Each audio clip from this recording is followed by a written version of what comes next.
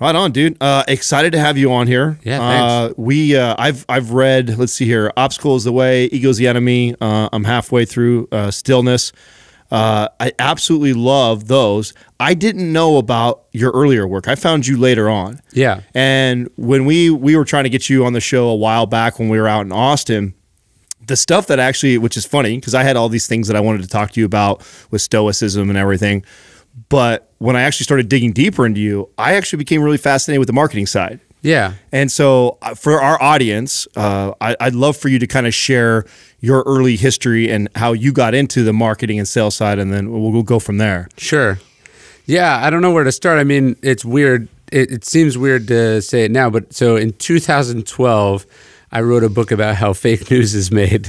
And everyone basically said I was crazy and a liar and totally wrong. The book weirdly, like it was like everyone in the media saw the book and was like, he's a bad person, you know, this book is not true. And then sort of actual people in marketing and people in politics, people who had messages they wanted to get out, they have very different reaction, and they sort of become. Were you like the guy giving away the magician's tricks or whatever? Well, no, it was more like people like, oh, that's how it works. And like some good people, you know, I've heard from people, hey, I use this to raise a bunch of money for this charity, or, you know, hey, like this is how I broke through as a musician, and that's all really cool. And then it's also like, oh, hey, I'm the guy that gave Donald Trump the idea for The Wall, and Trust Me, I'm Lying is my favorite book. And you're like, you know, like, so it's a little, it's sort of a strange book. So like many years ago, Michael Lewis wrote this book called Liar's Poker, which is like sort of about the excesses of Wall Street. And I remember reading an interview about it, and he said people come up to me and they go, you're the reason I work on Wall Street. And he's like, that's literally the exact opposite intention I had with the book.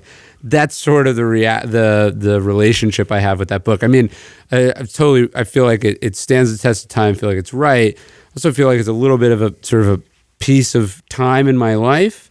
But I think a lot of people miss that it was primarily a cautionary tale, not a how-to book. What motivated you to write a cautionary tale about how fake news is made and how media is manipulated or used? Yeah, so I'd been a marketer for a long time, and I'd worked with a lot of really controversial clients. And so I sort of saw how easy it was to like just create controversy and attention out of nowhere. And I mean, little things. I remember even with the book, I was like, okay, people aren't going to believe me, so I'll just prove that I know what I'm talking about. So like, for instance, I just announced that I got a $500,000 book deal, which wasn't true. And the next thing you know, everyone's talking about it, right? How did this kid from nowhere get a $500,000 book deal? No one bothered to go like, was it true or not? And then I leaked that it was a celebrity tell-all about like clients that I had, which also wasn't true.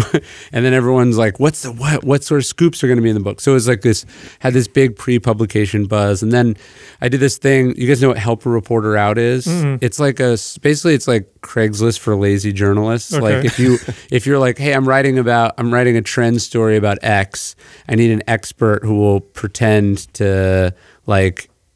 I need an expert who will tell me exactly what I want to put in my story. I see. So if I'm like, you know, most trend pieces are total bullshit. And so it's just the reporter trying to be like, oh, this person says it's a trend and this person says it's a trend. Therefore it's a trend.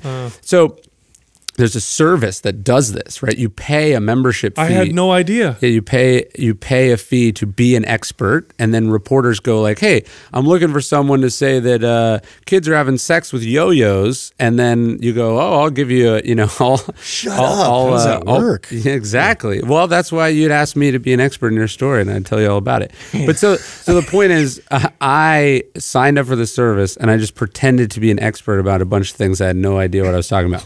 I was quoted in the New York Times as an expert on vinyl records. Like I learned from the New York Times piece that I was quoted in what LP stood for. Like I'd never listened to a record in my life. I'm 25 when this happened, right? So I was quoted on the Today Show and Dateline and all these different outlets about, like preposterous nonsense, like how to winterize your boat and, like how millennials are afraid of investing in the stock market, just like ridiculous stuff. Basically every major media outlet you could think of. And then I was like, look, guys, this is how the sausage gets made. And people were like, you're a liar. Why did you do this? And I was like, guys, I'm not the problem here. The problem is that it would take 2 seconds for the New York Times to ban their reporters from using this service. They don't want to do it because they have to churn out so much content. So anyways, the book was supposed to show just how flimsy most of the information that we get from the media is, and how this sort of page view mentality that we have and the sort of free news mentality that we have is responsible for a lot of just false information. And the point was like, look, if I can do this for fun as an experiment, what can Russia do? That's sort of the argument, right? Oh yeah. Now, is this a symptom of the kind of unlimited bandwidth that new technologies created, in the sense that now there aren't just a few national, newspapers. Yeah. There's an infinite number that I can post. So I really don't care if I put bad stuff out. Or it's less that. It's more like an example. I have a job posting in the book, and this is from like 2015. So I've updated the book a couple times. But like in 2015, the Washington Post put out a help wanted ad for a blogger to post 12 times a day. Like, you just imagine the pressure of someone who has to write 12 articles a day. Like, after 9, you're just like, I don't care. I don't even have time to think about this, right? So part of it's the pressure. But the big part of it is, like, if you think about what yellow journalism was, right, going back to the beginning of the 1900s, a city like New York had 20 or 30 daily newspapers. And so you remember that idea of like a newsboy, like extra, read all about it. What was driving the crazy excesses of journalism in that time was that the newspapers had to fight for attention on a street corner. Right. Well, now we have that, except for it's called Google News, and it's called Facebook, and it's called Twitter. So it's the systemic sort of structure of the media creates an environment where nobody has time to really do a lot of real reporting, and nobody, like, people go like, why does the media give Donald Trump $2 billion worth of free publicity in 2016? It's like, because they made money off the free publicity that they gave him. So are you seeing in politics, are you seeing each side use this to their advantage, in the sense of, for example, I remember somebody shared some article and it was a bash liberal, article about, like, look at these crazy liberals and what they're talking about. And you're reading this tweet supposedly written by a liberal, and you're like, oh my God, that's insane. I can't believe that. And then I'm like, wait a minute, I wonder if the conservatives are finding some crazy tweet that nobody really believes in, but they're sharing it to show how crazy they are. They definitely are. And look, this is when people talk about the Russian election interference, they think it was like hacking into these polling stations, and that was like kind of part of it, but mostly it was that, like, I think something like 1,800 fake Russian accounts, like Twitter accounts, were quoted in media stories in the election. 1,800? Yeah. So when you think about, like, when I do this help a reporter out thing, and I'm pretending I'm an expert on vinyl records, people go, oh, that's not that bad. How could they catch? Well, the problem is they shouldn't be using random fucking people on the internet as sources for stories, because when you do that, it creates vulnerabilities. So then Russia can take a fake. Russia can have a person that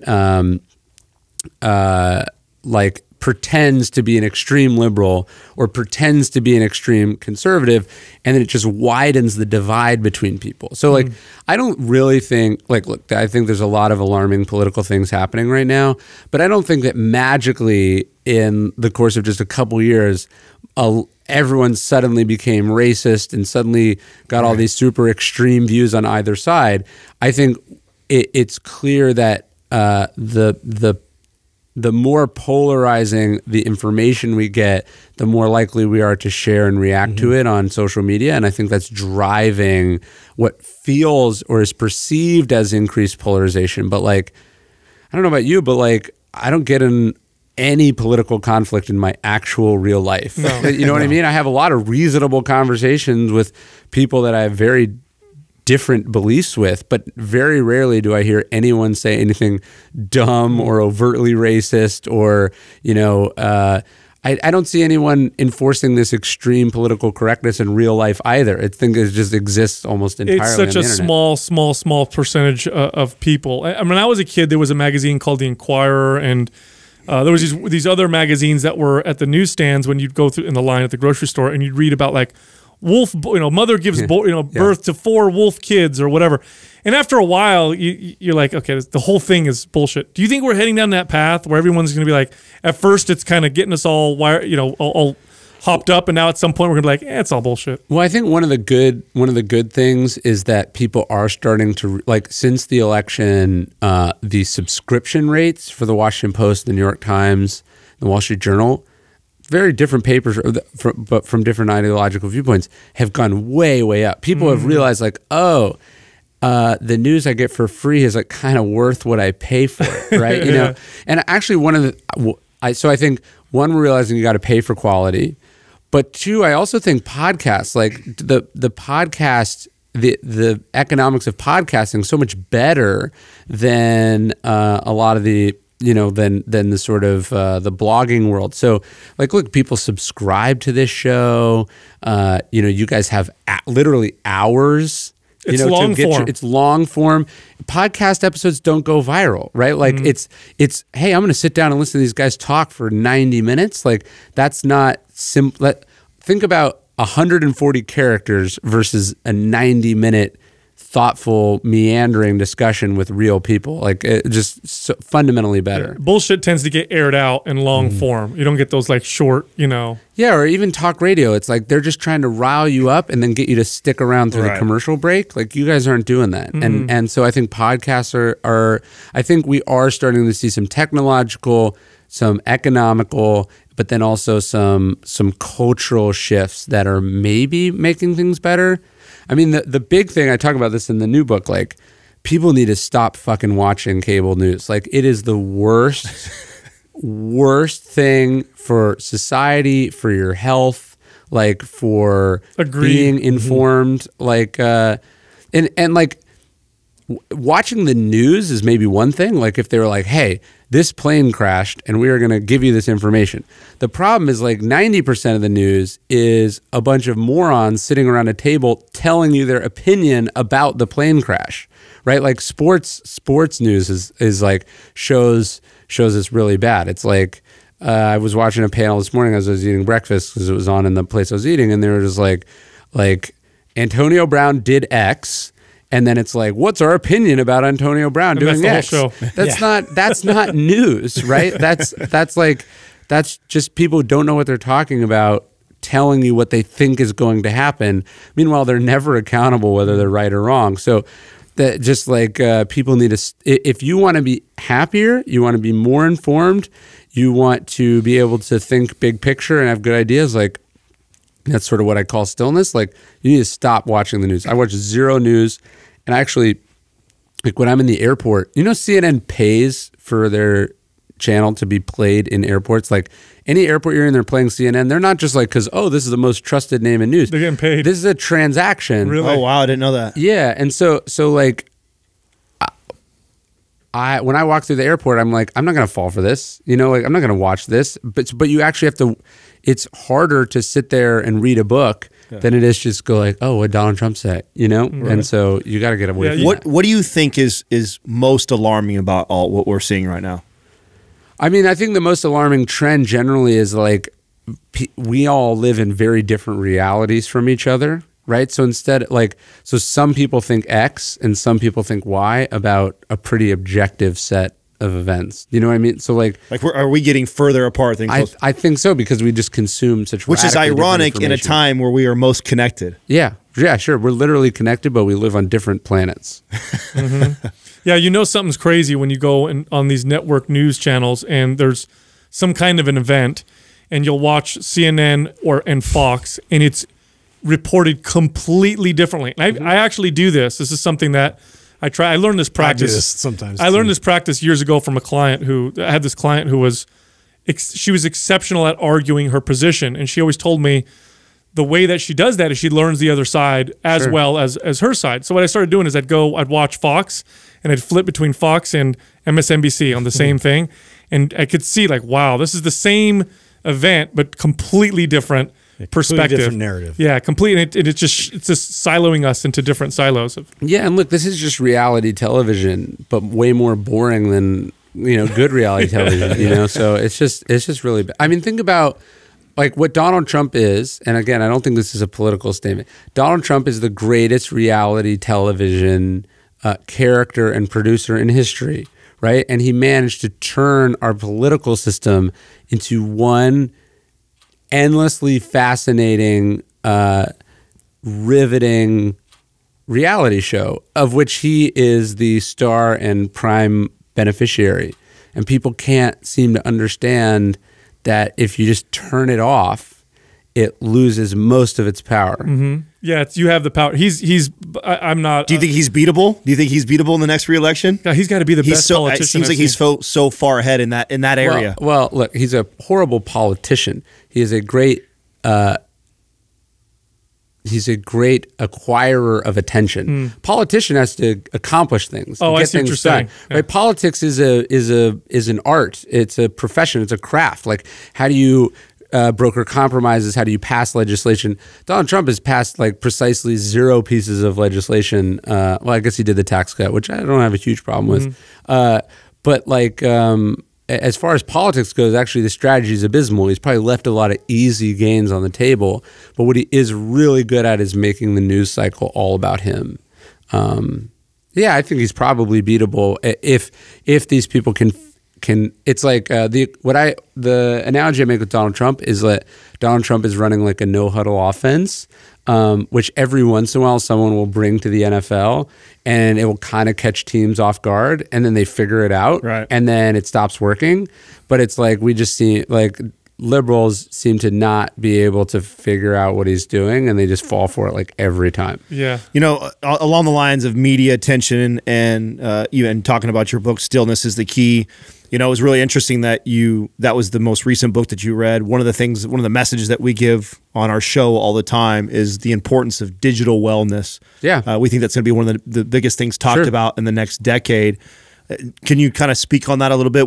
How important you think that is for us to maybe detox from all this? Have you guys had Cal Newport on? Not yet, but I know I'm going to listen to it. Yeah, so the idea of digital minimalism, just being intentional, like the way I think about it is like, I want to use technology. I don't want to be used by technology. And I don't think people realize, for instance, when we're talking about the news, like the news is free because it's selling you. They are creating a show over here, and then when your eyes are on it, they then go, hey, look, we got these people, and they're watching this. Great point. They sell, like, the joke is like, if you're not paying for it, you're the product that's being sold. Mm-hmm. And so you've got it. You want to be using the technology, not the technology using you. So like, deciding to be intentional about these things. So like, I don't have any social media on my phone on purpose. It's not that I don't use social media. It's that I don't carry it around in my pocket and have it at arm's reach all the time. My rule is like, I don't touch my phone or use my phone for the first 30 minutes to 1 hour of the day. So I don't sleep with it in my room. I don't try not to use it as an alarm clock. So that means like I'm starting the day with like a 9-hour no phone streak. Yeah. Does that make sense? Yeah, totally. And it's really important that like, so what happens is people wake up and then the first thing they do is touch their phone, and then they start the day from a reactionary place. They like start the day on their back foot. It's like, and this morning was a great example. I had to use my phone as an alarm clock. I'm staying in a hotel. And so like, I go to turn off the alarm, and then when you click the phone, it's like all these things. Thankfully, I don't have any notifications on my phone except for text messages. Like I don't get emails that way. I don't let CNN tell me anything. I don't let Instagram tell me anything. But the point is like, it was just business and friendship related stuff. Like, so instead of waking up and going, how do I want this day to go? What do I need to do today? What place do I want to come at from this day? It's like, oh, so-and-so gave me bad news, or like, oh, this got canceled, or like, instead of, so as a writer, it's really important that I enter my work from the right headspace and that I'm sort of driving things. So that idea of just not starting the day with the phone is really important for me. Do you think that because of the ease of distractibility today, the social media, we're talking about tech, and the way media is, do you think that's why we may be seeing a resurgence of these ancient philosophies that you write so much about? Stoicism seems to be having a resurgence in popularity, and maybe that's because I'm more aware of it, or is that even true? Yeah, I mean, it's funny. When I went out with the first book that I wrote about Stoicism, this would have been in 2012, no one was like, oh, this is so timely. This is going to be a huge trend. In fact, they were like, what is this? How is this going to help people?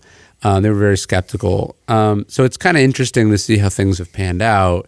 What I've really found is that as much as things have changed, like human beings are still human beings. And so when you read about the Stoics, they're talking about how, like I opened the first pages of Stillness is the Key with this story of Seneca, who's in Rome. He's trying to sit at his desk and write something. And the noise from the street and from the floor below him and the room next door was like literally indistinguishable from the what I was hearing from 4th Avenue in San Francisco this morning, right? It might be sirens as opposed to shouting, or it might be like slightly, like the specifics might have changed a little bit, but the fundamental reality that's really hard to concentrate when it's noisy outside remains the same. And the truth is there's not really anything new you can discover about doing it. There's just kind of some bedrock principles and practices that you want to follow that help you focus, that help you, clarify what you want to do, that help you, be your best self. Why do you think it's become more popular more recently? I mean, I think it's a couple things. One of the things I've really tried to do in the books is be understanding of the fact that, like, okay, I'm a nerd. I love history. I love philosophy. So I wake up and go, well, let's study this or let's study that. Most people don't do that. Most people wake up and they go, I'm depressed, or I don't like my job, or I'm scared about X, Y, or Z. Most people wake up and say, I have a problem. And they are not primed to think, hey, ancient philosophy from Greece and Rome or from China or Japan could be the perfect solution to that problem. As far as they know, philosophy is like some turtleneck university professor lecturing them using a bunch of words that they can't pronounce.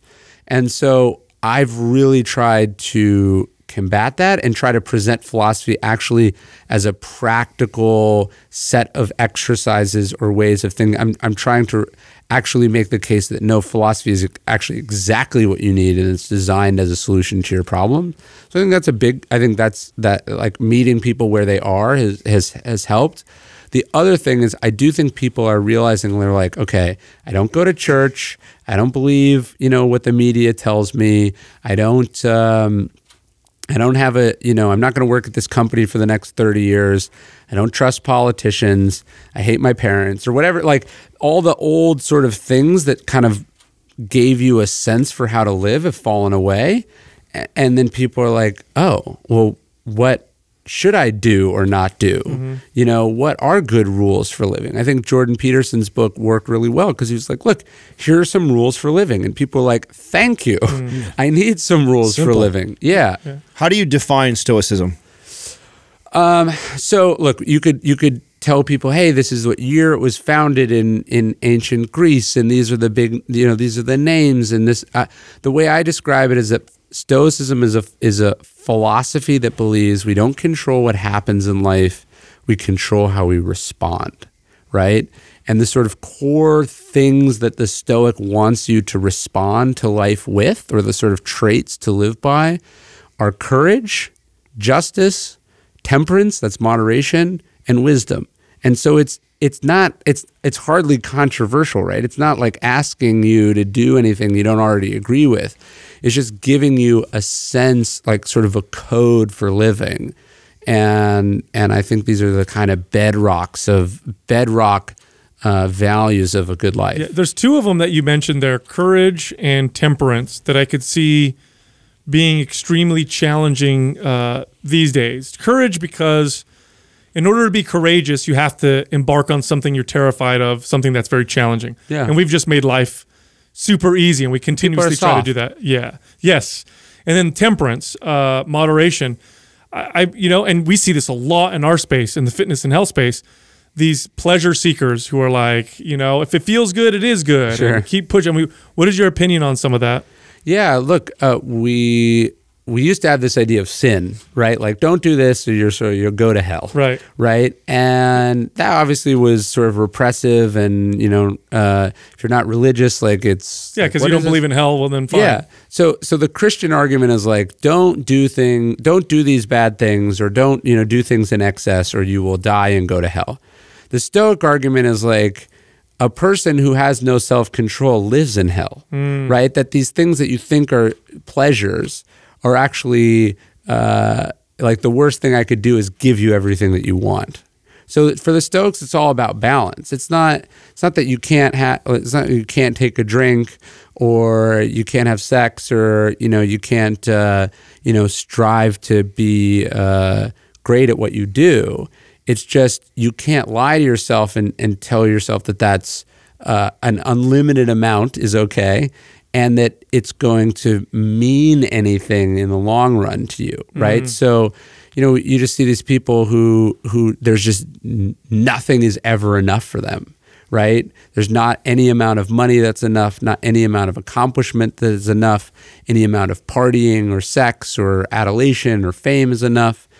And this is actually just a miserable, awful way to live. Oh, yeah. As evidenced by the rate of depression and suicide you see among celebrities. Sure. People who have almost all of those things all the time, or whenever they want. Well, what happens is we think, oh, if I get what I want, then I will be happy. And then what we forget is that the mind insidiously just moves the goalpost a little bit further each time. I mean, I thought, all I want to do is be a writer. Then I'll, and it's like, okay, what does a writer do? A writer has a book. So then I did a book. And it's like, oh, this got to be a bestseller. It's like, actually, now I'm going to do a second book, and I want to get paid more for it. And then, you just go on and on. And it's like, it never occurs to us like, hey, last time I told myself, if I get this thing, then I'll feel good. And then I didn't feel that good. But we go, oh, it was just not enough. It was like, I thought I needed $1 million. Turns out, actually, it's 10. That's what addiction sounds like. Of course. We were talking about how we interviewed Mark Manson, and he wrote his book, and it crushed, and he was depressed afterwards because of exactly what you're talking about. No, Mark's a good friend. I remember seeing him, this is maybe 18 months after it had really popped. We were hanging out, and he was like, I don't want to say he was like a shell of himself, but you could tell he was kind of shell-shocked by all of it. Like, because... it was so out of, I don't think Mark was someone who was like, oh, if I'm really a famous, successful author, I'll be happy. I think he's way too smart and wise to think that. I think it was more like, it was such an overwhelming amount of success that he was dealing with what happens, like we're talking about, when things are out of balance. Like, it was like, it took him a while to figure out how to balance his life out. And, I remember he was saying, he was like, he decided he was going to start eating better and working out and taking better care of himself and developing more of a schedule. I think, ironically, throwing himself into the next book was probably the best thing he ended up doing. And that's something I've worked on in my career. Like, when The Obstacle Is the Way came out, it did well. Like, it didn't like blow the doors off, but it did well.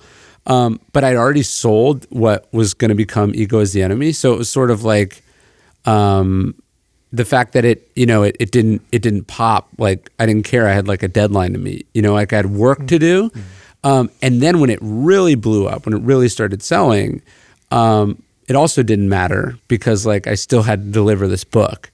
Right. And so sometimes, like, the best thing is just to like go back into the work, like, and I think that's why, you hear of like a Nick Saban or a Dabo Swinney, who it's like they win a national championship and then they're like on a recruiting trip the next day. It's not that they can't enjoy it. It's that they know that it's better not to sit there and pat yourself on the back too much. I think they understand that it's the journey more than the destination. Of course. Yeah, get right back on the journey again. Yeah. You're reminding me of, as you're talking about some of these philosophies and this non-identification or not worshiping these things. It reminds me of like the Beatitudes in Christianity or the Eastern religions and how they talk about, detachment. Sure.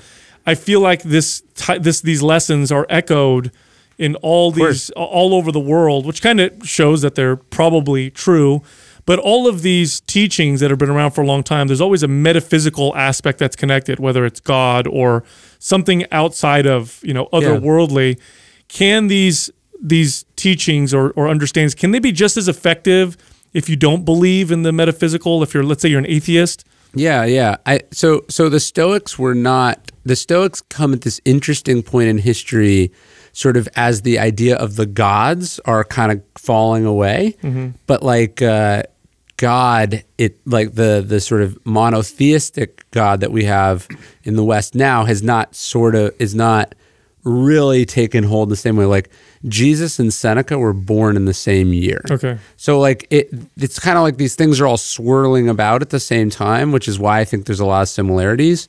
But I think Stoicism and Christianity are making very similar arguments, but I feel like Stoicism is arguing it more from a logical standpoint, like hey, you're here right now.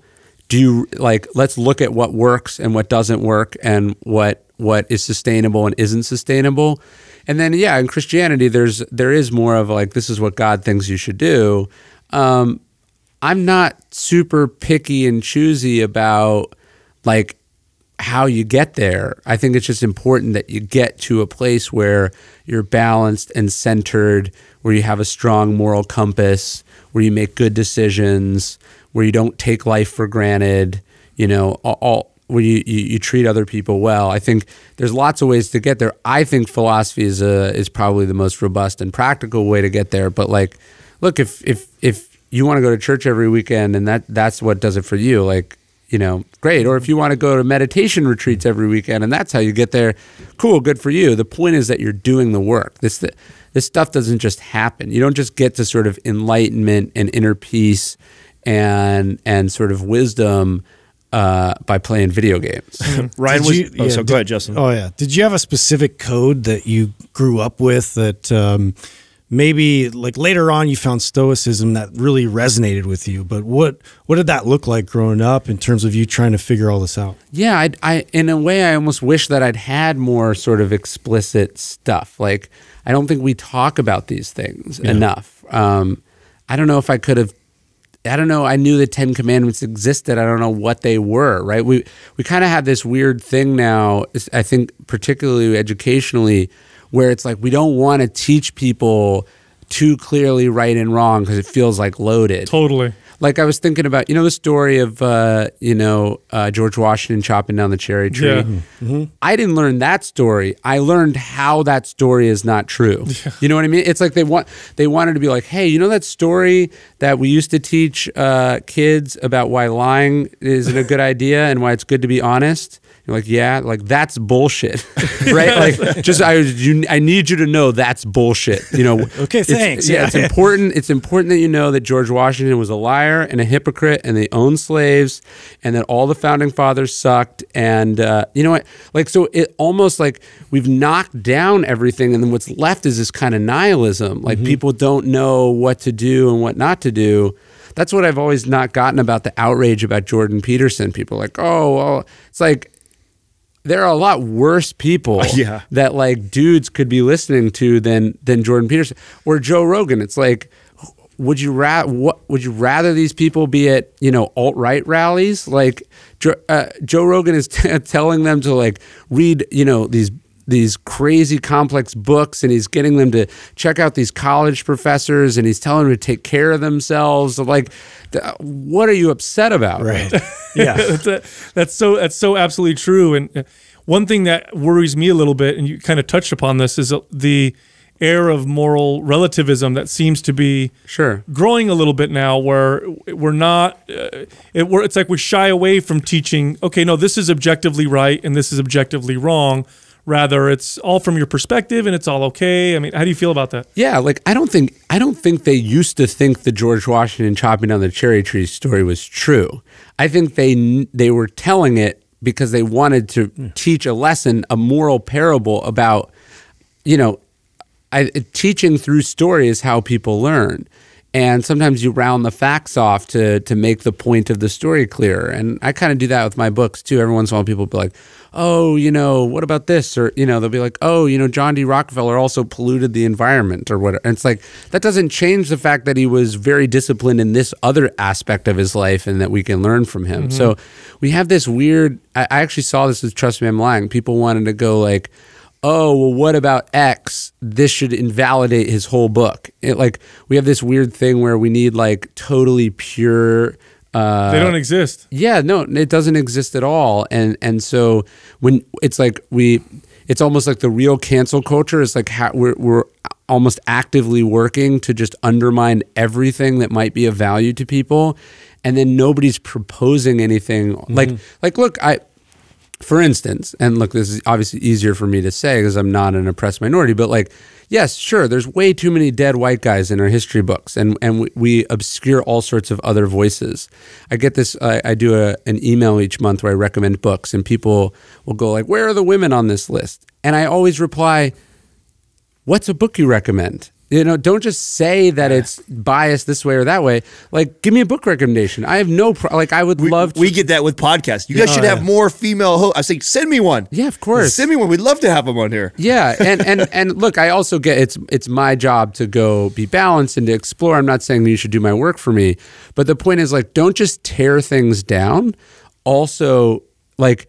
I wrote my first book when I was living in New Orleans. It's like, I don't think there should be a Robert E. Lee statue in the middle of town. Like, he's a fucking traitor. Like, I don't care about Robert E. Lee. But I think it's sad that they took the statue down and nobody can come up with any idea for who's a better person that should go there. Did you know what I mean? Totally. Like, I'd rather see Lil Wayne up there. At least that's a person, from New Orleans who like could maybe inspire some people. Right. Yeah. It seems like certain things matter more today than ever. When I was taught they weren't supposed to. Sex, so your gender all of a sudden matters like crazy. I had somebody create this list and send it to me to complain and say the top podcasts are all hosted by men. There's not enough female podcasts. Like, I can't. Why does that matter all of a sudden so much more? Whereas when the way I grew up was it shouldn't matter what your gender is. If you do a good job, you do a good job. Or race. All of a sudden it matters like, hey, what's going on? Do you think that's a symptom of what you were talking about with the media, that they're just catching at people's attention? Yeah, I mean, it's complicated because on the one hand, people are like, it shouldn't matter and we shouldn't be thinking about these things. But people used to say that, and then they kind of were also excluding people. Sure. Like, it's like, okay, maybe there's some excesses in the Me Too movement, but there were also some deficiencies in culture before that was allowing some of this shit to happen, right? Sure. Like, where were you? Like, people are like, oh, this is excessive and it's a miscarriage of justice. It was also a miscarriage of justice that nobody did anything about Harvey Weinstein for 3 decades or whatever, right? So I think it's a complicated situation, and it can be easy to be like glib about it. But it is strange that all of a sudden, like, people's race and people's gender and people's background is now back to being the main thing about them. That's what I meant, yeah. And I think that's heading in the wrong direction. It's a weird. I think it's more normal than we realize. I think what it is that, and this has happened forever, where we're extreme on one side, there's an autocorrect the others, and it swings the other direction. Now the difference today is the swings are harder and faster. Sure. So that's what I really think it is. I think that we can be a little alarmist sometimes, like, oh my God, fuck, we keep heading this direction, then we're all going to die, or everyone's going to kill each other. Civil war is coming in 5 years. It's like, I think we should give ourselves more the benefit of the doubt that we're smarter humans than that. Yeah. And a lot of this is just it's natural. There was a time for us to be speaking about those things, and there was definitely a time when a lot of people were being suppressed. And I think that we definitely should have auto-corrected it. I just think it's a harder swing and faster now because of media and shit like that. That's what I really think it is. Well, and one of the things that's, I think, really core to Stoicism is they're just like, look, you got to zoom out. You can't sweat either swing because humanity has been swinging like this for that. So I think when you read like someone like Marcus Aurelius, he's like, what were people doing 3 emperors ago? They were doing the same shit they're doing now. What are they going to be doing, 3 emperors from now? They're going to be doing the same shit. And there, I think when I'm saying like don't watch the news or don't consume news, I'm saying replace that with the study of history, with studying bigger picture things, because it helps you relax a little bit. So like, I do think things are bad and we're sort of talking about where there's problems, but like, I also don't like wake up every morning stressed out. I go like, look, things have been way worse than this. Right. To your point about history and stuff. So I actually really enjoyed the podcast that you did with Dr. Drew. Yeah. And you're quite the historian. Thanks. And is there a historical story that you think more people should know? I mean, yeah, I feel like every story in my book, like in my books, I'm like, I think you should know this. Like, here's a weird one. Like I talk about Anne Frank in the new book quite a bit. I was reading this study. There's more and more kids don't even know who that is, right? Like there's people who don't even really the Holocaust was so long ago now, it almost doesn't feel real to people. And so a lot of these like conspiracy theories that are popping up are partly a result of the fact that like it's just inexplicable, like it's nearly fantastic that humans could have done such a horrible thing. That's a good point. But if you really study history, you're like, even the Holocaust, it's like not the worst thing humans have done to each other. Like we are awful and we allow horrible things to happen on a pretty regular basis. And so history gives you, I think what history gives you a sense of is like what to be worried about and what to be really worried about. Mm-hmm. And so I think a lot of the things that people get outraged about today matter like this much, and then what they're ignoring is the things that are really actually terrifying. Like, I was telling the story of the Cuban Missile Crisis in the book, just how close we came to nuclear annihilation and how much rested on this single. So it's like, people are like, oh, Donald Trump is corrupt, that's why he shouldn't be president, or Donald Trump is this, that's why he shouldn't be president. And it's like, I mean, if you study what the temperament of the office requires historically, it's like all of that becomes moot, and it becomes obvious why this is a bad idea you know what I'm saying? Oh, totally. It's like people get so mad with certain things about who's president. I think to myself, they shouldn't have that much power to begin with. That's what really matters, because when they have too much power is when. And are you familiar with the site humanprogress.org? No. Oh, phenomenal site, and it talks about all the statistics that are real, like how it's the safest time in human history, like how we've lifted billions of people out of poverty in the last few decades, more than we've ever done in all of human history. But you get this sense we're like about to all die. Yeah. Oh, totally. Like people think it's so tumultuous politically, and like this is the craziest time ever. Just look at the 60s and 70s. You had civil rights activists and leaders getting assassinated left and right. It was in the 60s there was something like 2,000 terrorist bombings in the United States by domestic acts of domestic terrorism, mostly by extreme left-wing groups, but some right-wing groups. It was like almost every single day for like 10 years, people were like throwing bombs and murdering cops and like, the Weather Underground, right? Yeah. That was a real domestic terror group that was doing crazy shit. Far worse than it is today.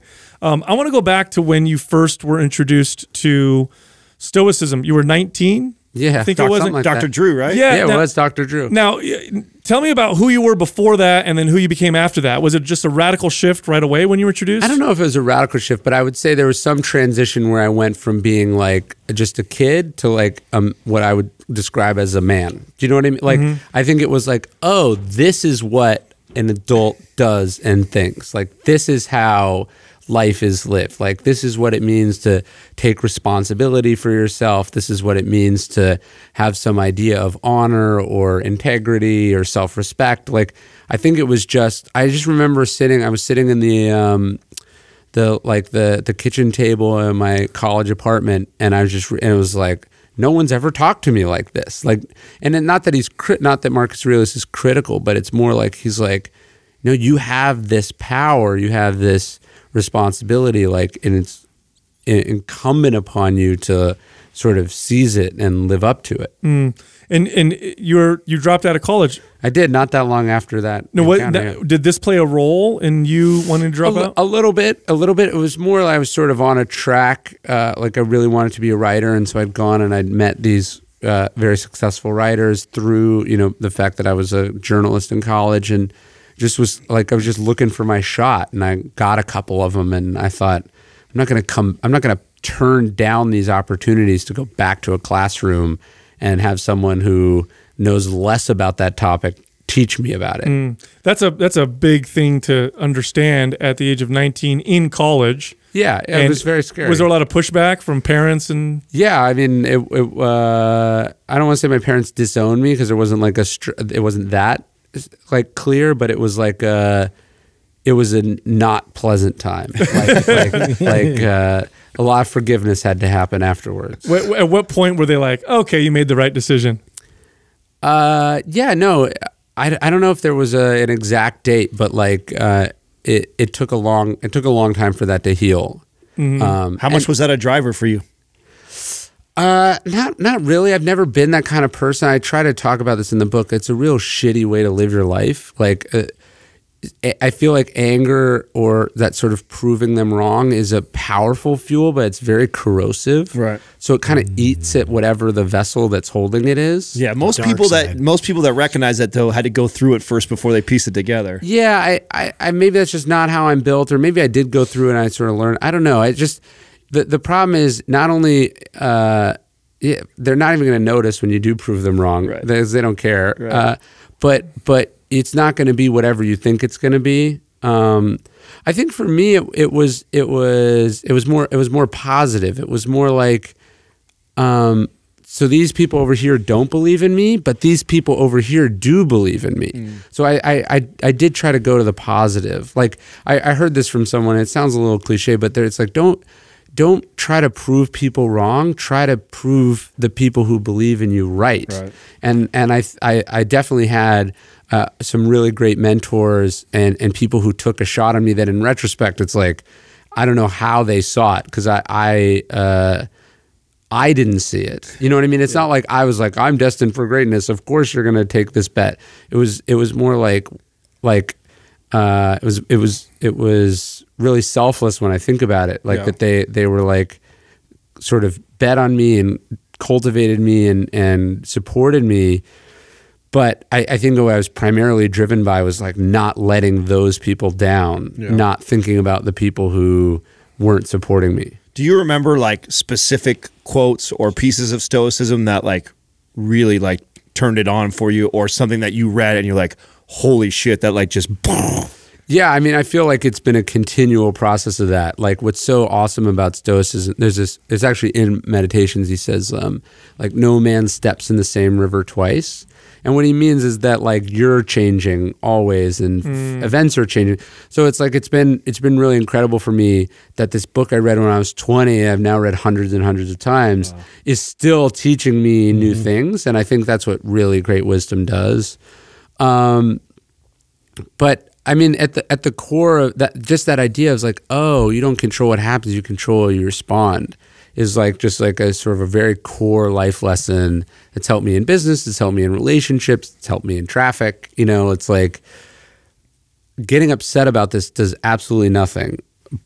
And in getting upset, I'm leaving the following other options to rot. Right. What in life challenges that for you the most? Like, what happens to you in life where you're like, okay, I got to remember it's how I react and how I respond? Yeah, that's a good question. I mean, that's a good question. I mean, I do try to remind myself constantly as a writer, it's like, I control the books that I write. I control the time I put into like marketing them or positioning them or promoting them. But like ultimately you can't make anyone buy anything, and you can't make the New York Times decide to recognize it or whatever, right? Like you can only, there's way too many people hand over their personal happiness to, or they place it on the altar of like sort of professional success or recognition. And I mean, just think about how unfair the world is. Think about how many people have been discriminated against, how many times nepotism got in the way of, you know, someone, you know, some other person who more deserved it. Think about all the really brilliant artists or, you know, visionaries who we made fun of. You know, like the world is not a meritocracy, like at all. And so if you go around and go, hey, I did X, where's my reward for doing X? You're going to be continually crushed. You're a father, right? Yes. Yeah. How old is your son? I have a 3-year-old and a 4-month-old. Oh, wow. Yeah. What have your children taught you?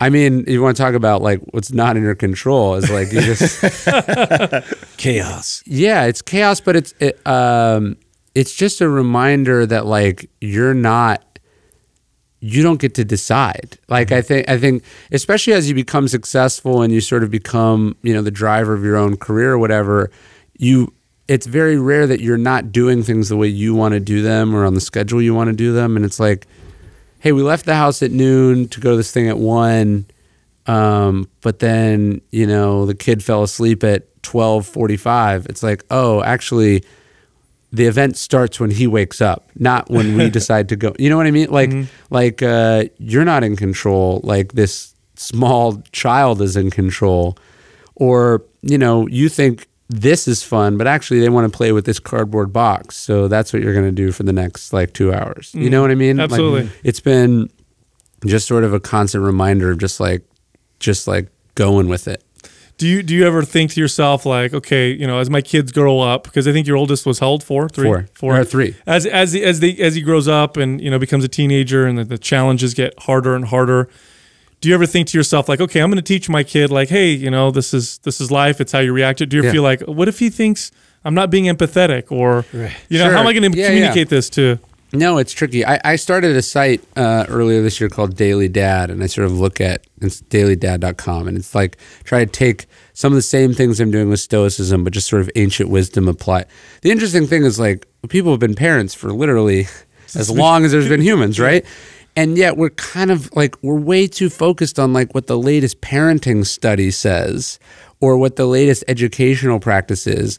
And what we don't think about is like people have been doing a pretty good job for quite some time. And so I think one of the things I'm always looking at is like, what is smart? What did people smarter than me tend to do? And what lessons can I learn from that? And how can I sort of practice them and follow them and, you know, just remind myself of them. Can you share us some that you've learned?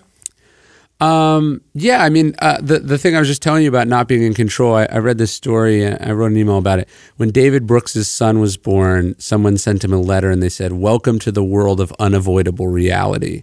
And what they meant is like a lot of times, like you get to avoid things you don't want, like, you know, you get to decide. And then it's like, you don't get to decide. You know, you thought you were going on a wonderful beach vacation, and then both your kids got sick, you know, 2 seconds after you got to the hotel. And so actually your wonderful beach vacation is you sitting in a hotel room watching TV for the next 3 days. Yeah.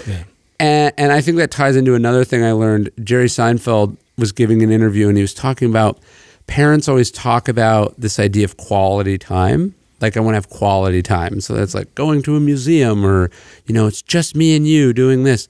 And he's like, fuck quality time. He's like, it's garbage time is the best time. Like, he's like, that weekend that you're stuck in a hotel room because you're all sick is not any less meaningful than you all being at Disneyland. And in fact, it's like the forcing the moments. You see those families in the arguments at Disneyland because they're like, we paid so much money for this, you need to enjoy it, you know? And that's something I've really tried to practice. I don't have that much experience, this is only 3, but just like, no, this is it. Like, this is parenting. Parenting is not what you see in movies. It's not these special moments. It's just like, I'm driving you to school and you're singing. you know, or like Isn't we that went for a walk this morning. Isn't that what you're trying to highlight the most in stillness, is to be able to recognize that those ordinary moments, totally, but be super present? Yeah, I think people think like beauty is like looking out over the Grand Canyon or something. That's like the easiest way to like be like, oh, isn't life wonderful? Can you say like, oh, isn't life wonderful as you're like sitting back in one of those crappy chairs at the airport because your flight's 3 hours delayed? You know what I mean? Like, can you like, it's not like, yeah, it's not looking at, you know, your breath on a you know, the top of a beautiful mountain, but it's just like noticing the way that the steam is coming up from the sewer when you're walking the, you know, down the block in New York City. Just like, can you notice just ordinary things about life, and can you appreciate them and notice them and not try to, it's like, why are we rushing through all this, right? Mm-hmm. You know, the Stoics go like, you know what's at the end? Death. why are you rushing through this? Why are we running? Yeah. Exactly. Have you heard Jordan Peterson actually talk about this? So no. He I believe it was Joe's podcast that he did this. Rogan's? Yeah, he talked about, and this like changed my life. Yeah. Hearing this statement he makes. He goes, and it's right along the lines that you're talking about with vacations and shit. We got a Disneyland trip planned next year. We've already got it planned. We've spent hours figuring the hotel out, to look at, I mean, and he talks about all this time spent for this 7-day or 3-day trip you're going to do a year later. And he goes, when was the last time you thought about the first 10 minutes when you walk through the door and you see your wife every single day? Yeah. That you're going to do for the rest of your life, and the total time the majority of your time. Yeah, that's more of your life. Sure. That you will spend doing that than almost anything else. But how often do you think about that 10-minute moment that you walk in, what you say to her first, how you look? And I was just like, fuck, you know? Yeah. No. People think, oh, I don't want him to watch this movie. There's like cursing in it, or I don't like this. I don't like this bad friend who's an influence. And then what you don't think about is like, what behavior are you modeling? They are watching you constantly, and you're thinking about, you know, you're thinking about all these sort of big set pieces, and you're sort of ignoring the day-to-day reality of who you are as a human being. Right. And yeah, it is weird though. Like I see this with my parents. It's like they'll come to visit, and then it's like, the important thing is like, did they check in for their flight in time? It's like, you're here now. Yeah. You know, like you're here now, and you who knows how many more times you can do this.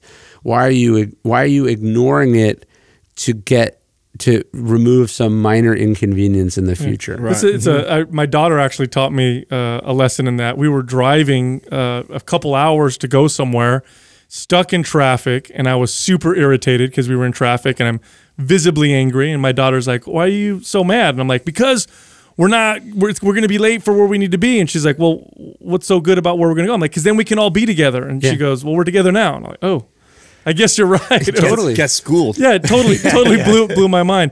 What do your critics say about you? Do you have any critics? Of course. If you don't have any critics, you're not doing anything interesting. Right. What do they say? What are their main criticisms? Craig Silverman, 2012. Oh yeah, he didn't like you very much. He didn't. But what do I care what he thinks? You know what I mean? Right. Excellent. Yeah, he had this weird thing. Yeah, I think he was one of the first people to write about Trust Me, I'm Lying, and he wrote something. It was like. I was saying like, this is how the sausage gets made, and he was like, do you want to hear about it from the person who's making it? Was like, yeah, of course. Like, who would you rather hear? Right. It was a weird thing. But all those people, it's like, where are they now? You know, I don't think about that much. Right. I have critics on all the books. You know, it's important when you have critics.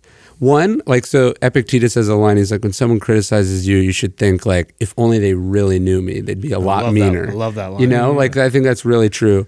But one of the other things I think about when I'm criticized is I go, like, okay, for instance, so people go, oh, they'll say like, oh, an ego is the enemy, or Daily Stoic, or stillness is the key. They're like, Ryan's not saying anything he's not saying anything new.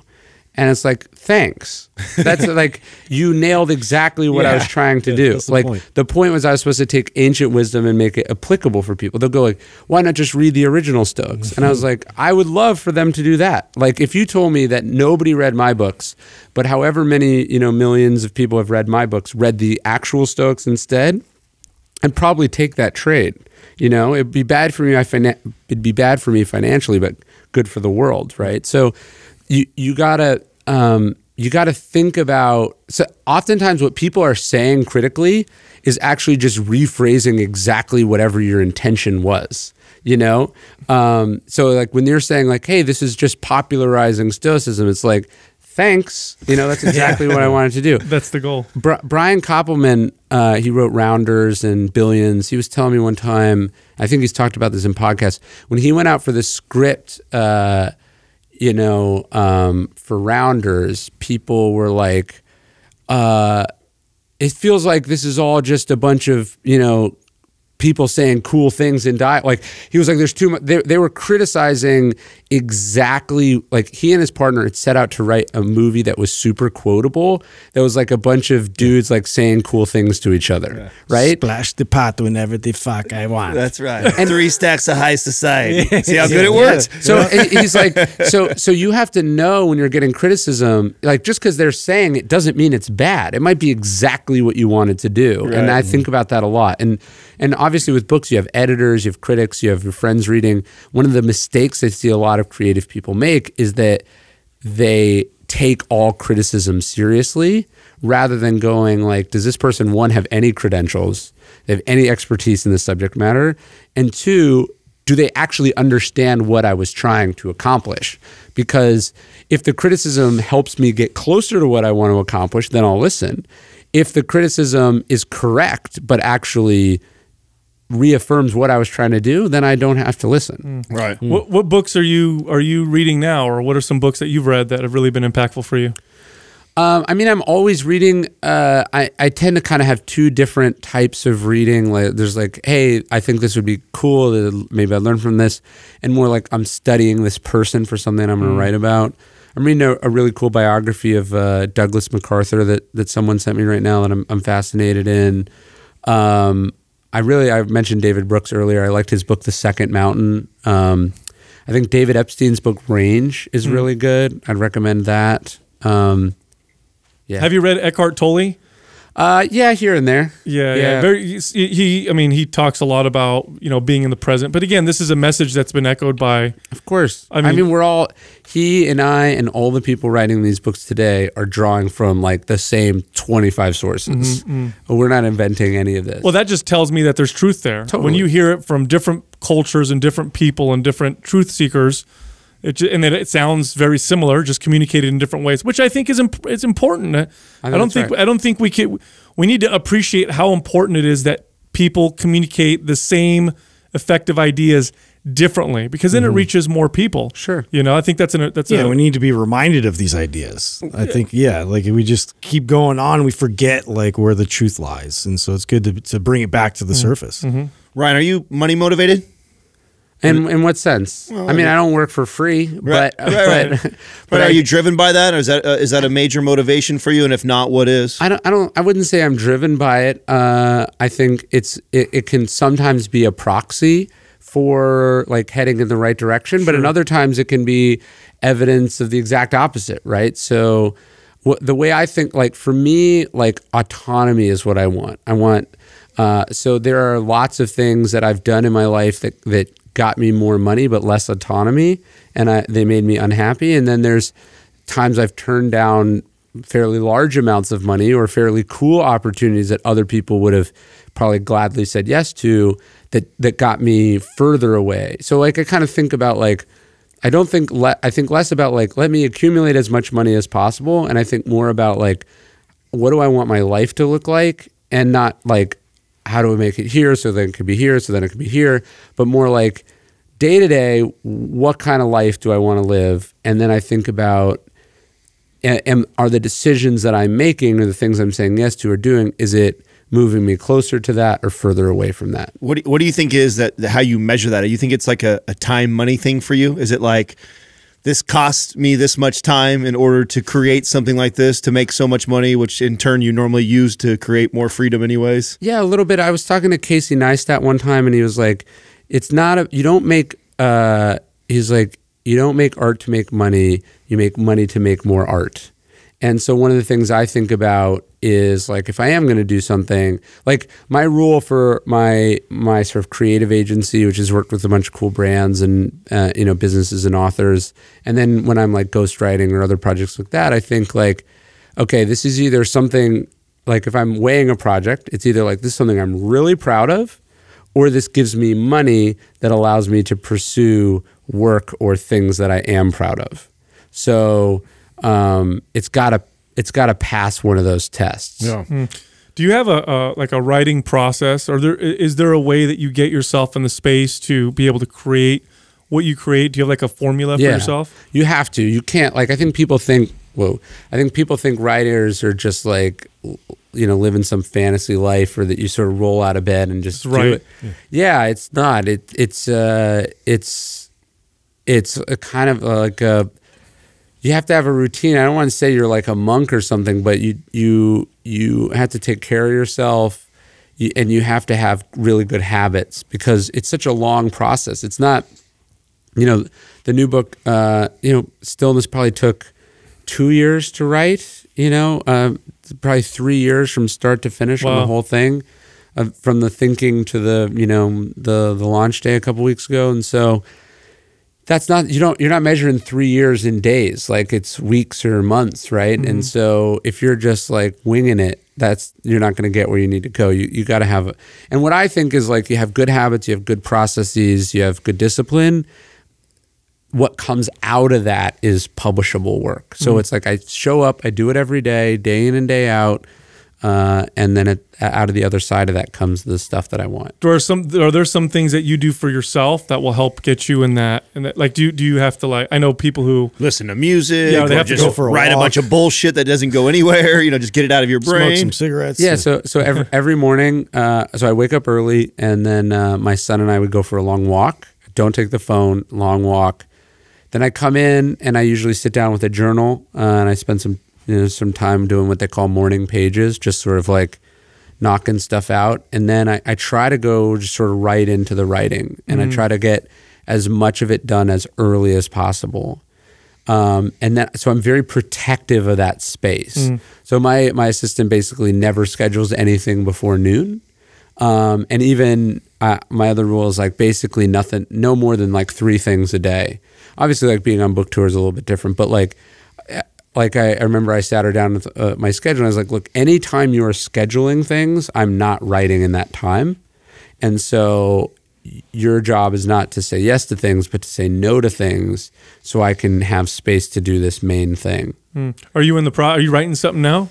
Yeah, I mean, so this one just came out, and then gosh, you have a book coming out, and you're writing another one. Always, but I mean, that's how you prevent the good and the bad from hitting you too hard. So I found out yesterday it debuted at #1 on the New York Times list. Oh wow! But you know, this morning I was back at it, and it was like hard, you know, and so you don't have time to think about the good stuff. And if it had, you know, been snubbed, I would have been too busy with the challenge to worry about the thing. Do you find the process of creating and writing, because you've done it now so many times, getting easier, or is it getting harder? It's easier in some ways, because you can predict where things are going a little bit, right? Okay. Like, so when things are really hard, I know like things are always hard at this stage or whatever, right? There's a little bit of that. Like, I'm sure the first time Tiger Woods reinvents his swing, he has no idea whether he's going to come out the other side with a better swing. The second time he does, it's probably a little less scary, and the third time probably a little less scary. So I'm sure it's the same with starting a company, or, you know, skydiving or whatever it is.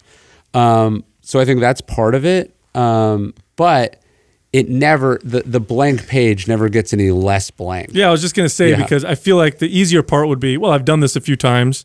The hard part would be, I got to come up with more great ideas and more great books, and I've already put out 4 or 5 or whatever. 9. No, it's never as good on the page as it is in your head. And the expression is like, your last book will never write your next one. So you always are starting from scratch, but it's like, oh yeah, it's not any good. Were any of the books good at this stage? No. you know, so you just keep going. So you have some more context or experience that allows you to sort of think about it differently. Because you've been doing this so much. I mean, you write blogs, you're writing books all the time, you're writing emails, you're constantly creating content. Do you know, like when you hit send, are you like, this is fire? Like, can you tell? And can you tell like, we'll see how this goes? yeah, definitely. I wrote this piece a while back. I sort of, to me, like the thing I'm chasing is like that sound of the ball connecting with the bat. Right. Like, and you can just really feel it sometimes. You're like, I really got under this one. You know, like I really got this in the right spot. Hit that flow state. Yeah, and sometimes I can just hear that sound in my head, and it's sort of like a kind of like a mantra for me. So you're not thinking about the results, you're not thinking about where the ball's going, you're not thinking the crowd, you're just thinking just the connecting part. So yes, sometimes you're like, okay, this is going to happen. I really did it. Other times you're like, did I get it? Did I get there? And then you're surprised. Other times you're convinced you cracked it, and you know nobody cares. So it's definitely an art, not a science. Are you competitive with your last book, or is it a completely new thing every time? You're competitive. So, I mean, you're competitive in the sense that kind of benchmarks you a little bit, but like, you know, so the launch of this one I think is like 4 times what Ego was, which is awesome. But at the same time, like, what I'm really not interested in is like week to week. Like I care like or did I make something that's got a shot at still being here in 10 years or something like that. I want to think longer term than, and I have the benefit now of looking at the sales numbers of the other books, and it's like, oh, launch week was less than 1% of overall sales. So why am I going to put too much significance on launch week one way or another? Right. Do you think that, because since you do use it like a benchmark like that, and one of the things I think about right away is the conversation that we had with Mark Manson and his subtle art of not giving a fuck. Yeah. Like, do you think that's kind of almost a bad thing, or would you, to be that early on in your writing career and hit something out that's chasing the damn Bible? It's like, how am I ever going to, you're never going to top that, are you? Yeah. So I think I have this quote in the book. So somebody asked Joseph Heller, he's the guy that wrote Catch-22, that some snarky critic was like, you haven't written a book as good as Catch-22. And he was like, who has? Yeah. So like Mark wrote a great book that sold a metric shit ton of copies. Like the idea that not doing that again is failure is just like preposterous. Like, so I think, when you're in that position, you got to come up with some reasonable, objective measurement of what success is. I think that in isolation. I think that would be hard though, don't you? Because it's like saying using the baseball analogy, like you had a year where you hit 20 home runs. Yeah. You probably expect you're going to hit 20 home runs, but that's a great season. It's an incredible season. How many people hit 20 home runs? That's really, that's why you have to always come back sort of to the present, which is like not comparing yourself to the past, not speculating about the future, but just like writing the best fucking book that you can, putting everything you have into the marketing, not feeling like you left anything on the table or you were entitled. I think what you tend to see is like all the good habits that went into the one level, like early success, whether it's in sports or writing or whatever, people abandon the second go around because they think they don't need to do it anymore. You know what I mean? That's a good point. Pat Riley says like the disease of me, like he says the team has the innocent climb, that's early on, and then the disease of me pulls them apart when you try to repeat championships. Yeah. So I think Mark did a good job. I think I've tried to do a good job. It's like, it's not how many copies, it's not like how many copies of the last book sell, but like what were the principles that went into making it a success? Because ultimately that's what you control. Like, look, that book is such a monster hit. Obviously some of it has to do with timing, and you can't recreate timing. And there are moments that I've had with my books like, oh, this promo, worked out better than expected because of some freak timing things. And there's bad things that have happened that were not my fault either. And so I got to tune all that out and go, like, what were the things I controlled as part of the process that I can replicate in rounds 2, 3, 4, 5. You had mentioned earlier that you really valued autonomy quite a bit. Do you think this is like one of the prevailing traits among all authors and maybe even entrepreneurs, that we just value autonomy so much, so we're like, hey, I don't want to work for someone else. I want to be able to do my own thing. Yeah, I mean, just like not wanting to go to an office is probably a bad reason to be an entrepreneur. But like, you know, and I think I think some people do it that way. I think it's more like, no, I want to be in control of my destiny. I don't want other people telling me what I can and can't do. Like, to me, what I love about being an author is like, if I write something, more or less the way I wrote it is going to be how it comes out. Then I talk to people who, you know, work in Hollywood. They get paid. It's better if you make it to like whatever my level is as an author, translated to being a screenwriter would be, you know, a considerable pay increase. But, you know, people spend 2 years of their life writing a script, and then some studio exec says, nope, not, or you get fired off your own project. Yeah. So ultimately, I like being in control of the destiny more than I like some of the other things. Has this been a trait of yours since you were a kid? Have you I think in retrospect, yeah. Were you a good kid? Were you? I was a much better kid than I think people thought I was. Like, I think people thought I was, you know, somewhat difficult to manage or whatever. But in retrospect, it's like, it could have been a lot worse. You know what I mean? Absolutely. What would your parents say is the biggest pain in the ass about you? That's a good question. I don't know. Probably that's what I mean. Probably the autonomy thing. But it's like, it's not like I wanted autonomy so I could go do heroin. You know, it's like I want to write books, Mom. Yeah, right. Well, excellent, man. But, well, one last question I got to ask you. You know, book crushes it. Big paycheck comes in the mail, goes in the check or in the bank account. What's the first thing you go buy or spend money on?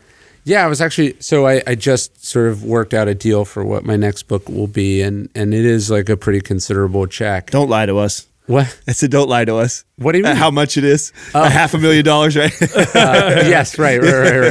No, more than that.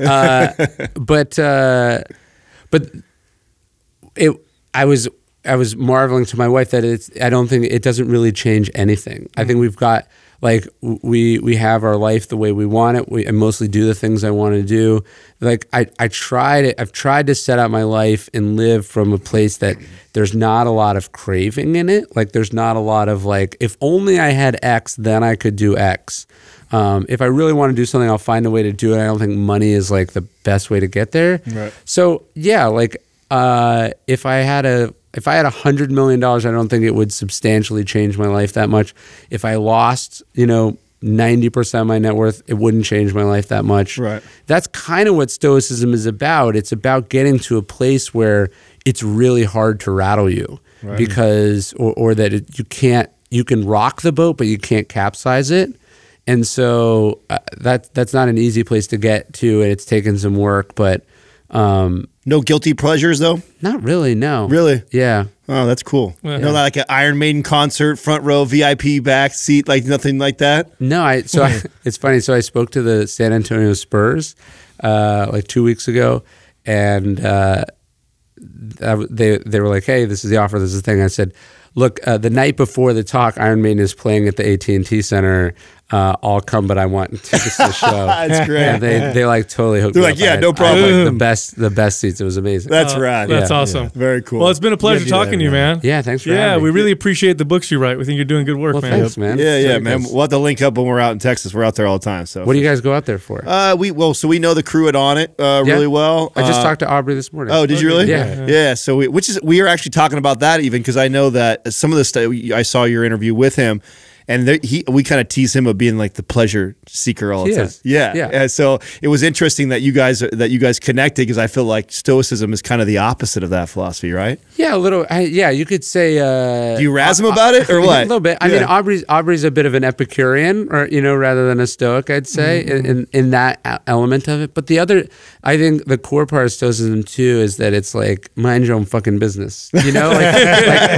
Like Aubrey's a cool dude. He's smart. We connect over the things we like what Aubrey does in his personal life has no you know, I'm not going to judge it. It doesn't bother me. It doesn't affect me. Just like the fact that mine's very different from his has never been an issue that way. So I think that's one of the weird things about our society too, is like people seem to give way too much attention and energy towards like things that are really meanwhile, to go to the parenting thing, meanwhile they're neglecting the stuff where they really do have influence. It's a weird, weird mindset. Give too many fucks about the shit they shouldn't. Exactly. Yeah. And not enough fucks about their own shit. That's right. Yep. All right, man. Well, thanks for coming on again. Yeah. Great chatting, bro.